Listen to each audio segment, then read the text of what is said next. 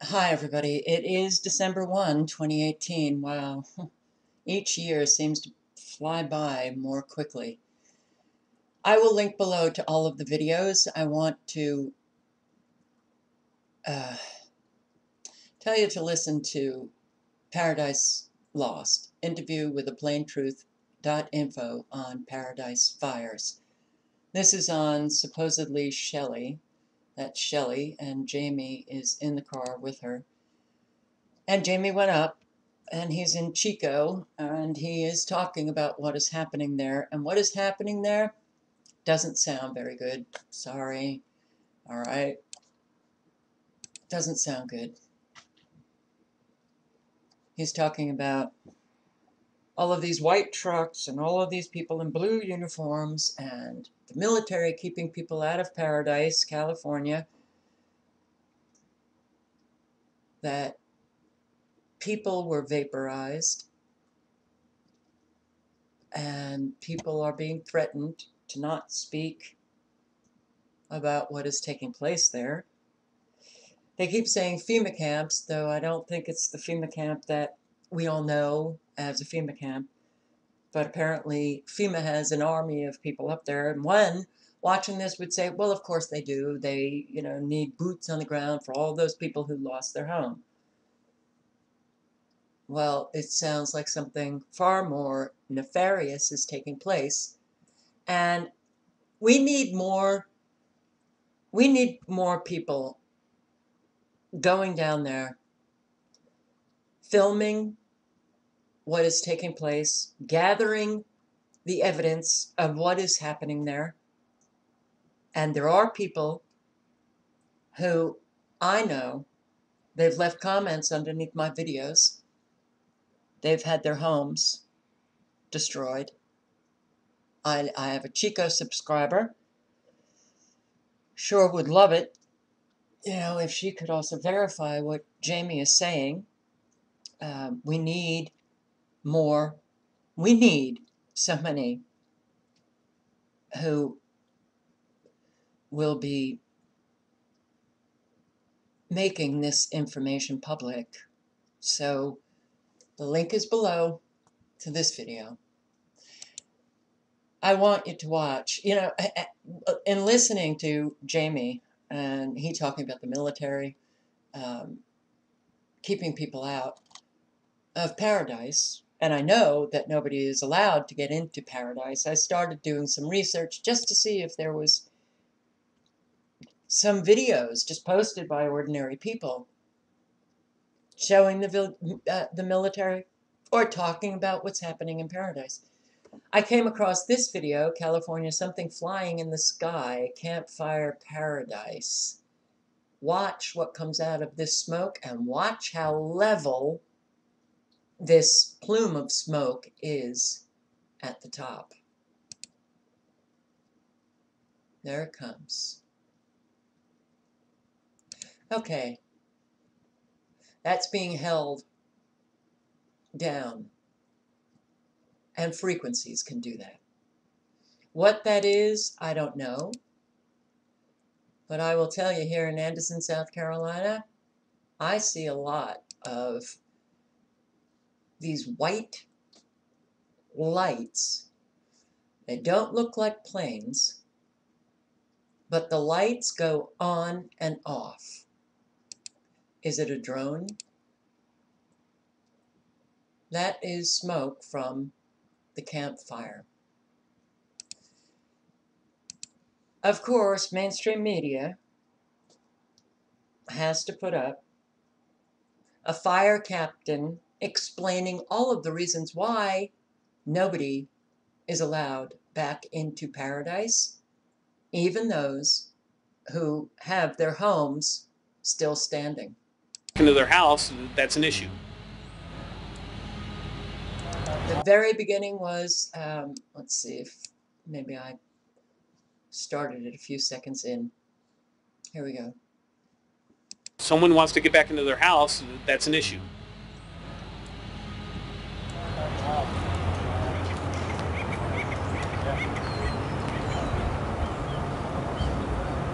The initial danger of why people were evacuated of course, was the fire. But as we know, the hazards that are a result of the fire are numerous. So people might think that the fire danger's gone, but the dangers around structures, commercial structures around the town itself are very immense, challenging. That includes utilities, power lines, phone lines, road conditions, culvert issue, there's septic tank issues, there's hazardous materials that are being dealt with. So all these things, hazard trees, are being dealt with on a basis by all cooperators in trying to make it safe for people to come back into town. We're having weather come in where the storms could potentially push on these wires, knock these wires down. There could be, if electric was here, these could become energized if electric fell onto them. So we want to get the message out that every company and every person is really trying to work to make these areas safe for people to come back into. The secondary issue, or the subsequent issue, is we don't want to allow people back in and create an issue of access for all the people trying to do work. If we allow a lot of the populace back in, it could hinder the work that these people are trying to do right now. Right now, the priority is, with all the cooperators that have gotten together to try to get this town put back together somewhat so people can get back in. The focus right now is on the Pence Road area. I just want to assure the public that everyone is working tirelessly to try to make this community safe for people to come back to their homes or their residences, to find closure, to search for their belongings. We understand it. We're doing everything in our power to make it possible for them to get back as quickly and as safely as possible. Okay, this was not a forest fire, and Americans are being murdered. And what is upsetting now, and I know that a lot of you are upset, the more obvious it gets, the harder it is to keep yourself balanced, especially when you are confronted with Americans who don't care, and those who want to, well, insult your intelligence as they insult you as a person, because they simply need to believe that this was a forest fire, because they just cannot let in that directed energy weapons were absolutely used. Look at this tree. This fire somehow just got the bottom of that tree, but there's no singeing on the trunk that would have stood higher. When you have a forest fire, they were talking about the flames, how high they were. But somehow that tree caught on fire, I guess, just from the ground, and left no markings up higher. Well, I could come up with a lot of reasons for that, but there is so much going on. I wanted to find some verification of what Jamie is saying. It's not because I feel Jamie is not telling the truth. It's that we need more people who can gather the evidence to go down there to talk to people about what is taking place. If this is in Chico, there are people in Chico that have left comments below my videos. A subscriber, please do all you can.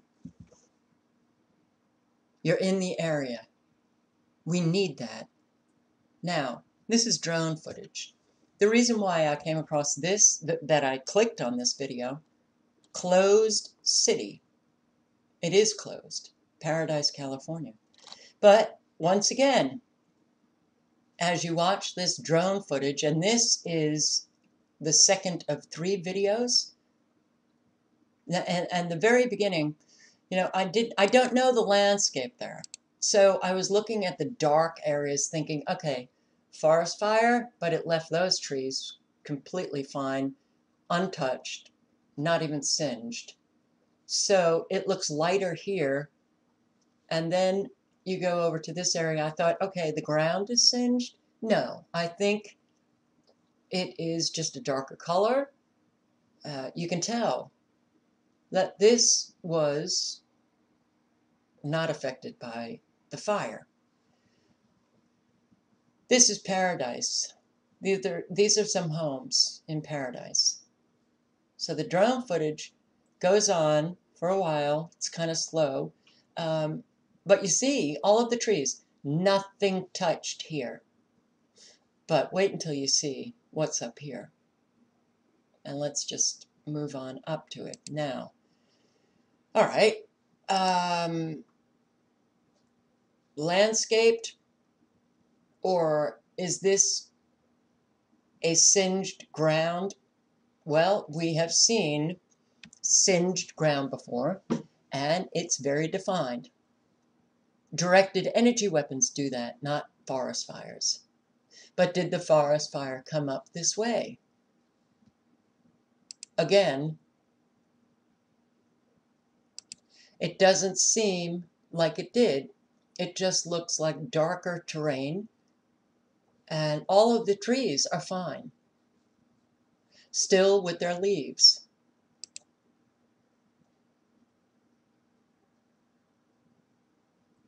Okay. What are you looking at? You are looking at a home untouched, a decimated home, dust, a decimated home, dust, home fine, decimated, home fine, and there's another decimated at the end of that road. Streets are clean, the vegetation around it untouched, not singed. So somehow this fire destroyed only isolated homes, leaving untouched homes on either side. This was a very tricky fire. This one's decimated. This one's fine. Forest fires don't do this. And flying embers don't do it either. I am so tired of listening to this flying embers. And I got a comment from someone who lost their home in Santa Rosa, very upset with me that I posted that directed energy weapon compilation yesterday. Once again, trying to put out the evidence that directed energy weapons have been around for a long time. Militaries have been using them. And yes, this was a directed energy weapon hit on Paradise, California. And I was called a name that I don't ever like to say, but it was, well, I was a fucking C-U-N-T. And that I was exploiting people who have lost their home. Okay.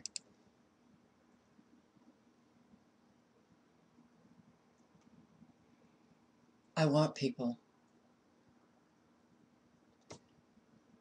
to begin to acknowledge the war that has been going on for many years. I want people to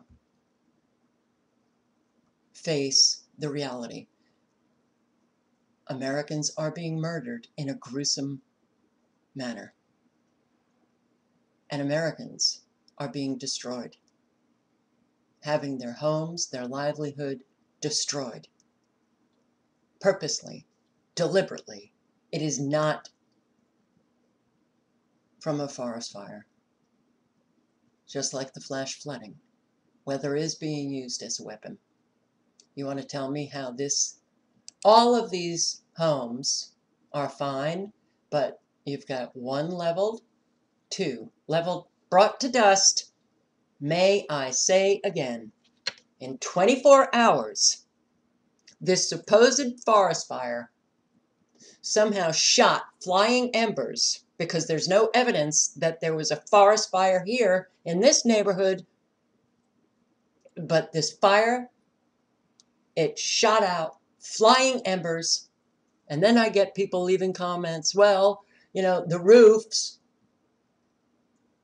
were obviously shingles that are very combustible, and in 24 hours, you're telling me a home that burned took out the sinks, the tubs, all of the porcelain. Was there marble in there? It's gone. It's dust in 24 hours. More than 11,000 homes? And you're going to tell me that it was the flying embers that did it to these homes only. Somehow, this home was leveled, brought to dust, no debris anywhere. And we were talking about those high winds, right? And we're talking about dry conditions. But I guess just these bushes weren't dry. And that's why they were left unscathed. And the home that abuts this structure is fine. And this home, fine. I am so tired of listening to idiocy. And that's what it is. And I am so tired of being insulted, my person, my thinking, everything, simply because I need, and we all need, people to face the reality. We are at war. Gone. Dust. This home fine. This home fine. Please. The denial needs to stop. If it's fear, then you need to work on your fear and somehow muster up some courage to face the reality that we are at war. They are using unconventional weapons, and it's right in your face. So somehow, this wildfire, I guess what? It came from here, a nice, singed, defined line, and then it leaps over the road, and, well, some of this terrain is not burned, but you have, once again, homes brought to dust.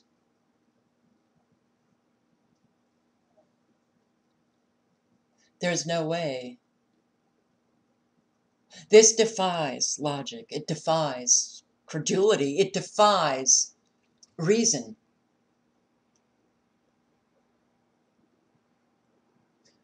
When we are believing this official narrative, it's climate change.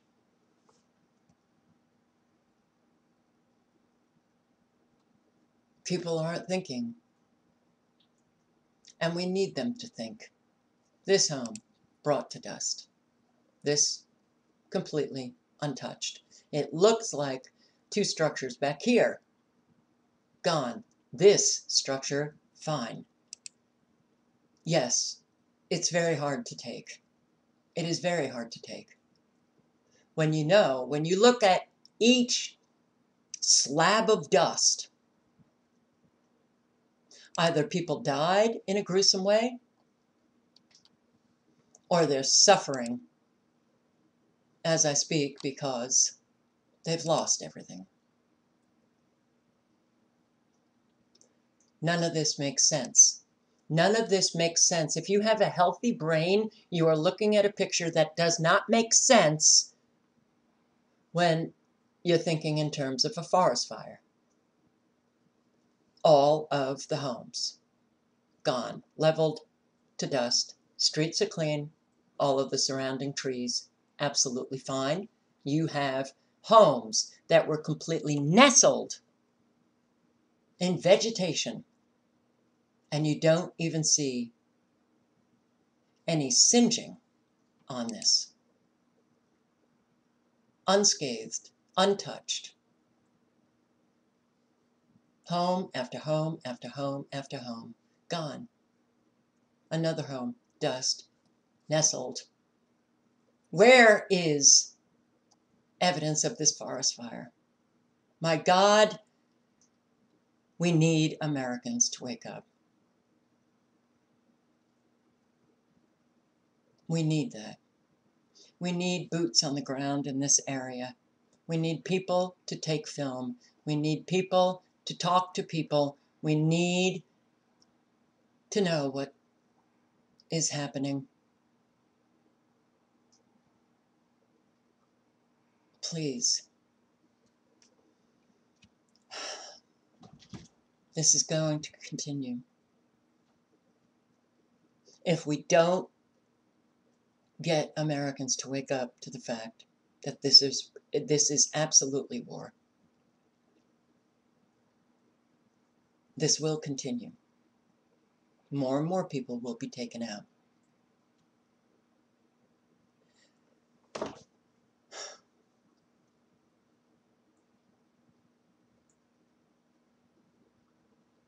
No evidence of a forest fire. All links are below.